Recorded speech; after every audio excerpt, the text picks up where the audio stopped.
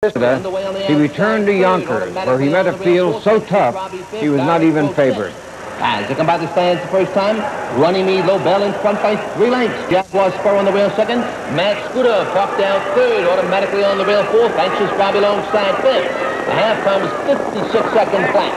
Around the clubhouse turn the final time. Running Me, Lobel in front by a length. Matt Scooter on the rim second. Jaguar Spur along the rail third. With Anxious Robbie alongside fourth and automatically on the rail fifth. Direct quote the outside sixth. Down the back stretch, Running Me, Lobel in front by 3/4 of a length. Matt Scooter right there alongside second. Jaguar Spur on the rail third. Anxious Robbie alongside fourth. Automatically along the inside fifth. 3/4, 126 flat. Around the far turn, Running Me, Lobel on the inside, Matt Scooter on the outside there. Head and head, nose to nose for the lead.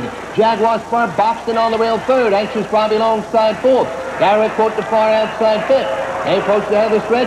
Running Me, Lobel still leads by a half length. Matt Scooter alongside second with Jaguar Spur and Anxious Bobby. Through the stretch, Matt Scooter now gets the lead. Anxious Bobby coming at him. Matt Scooter, Anxious Bobby, and Jaguar Spur. Matt Scooter in front.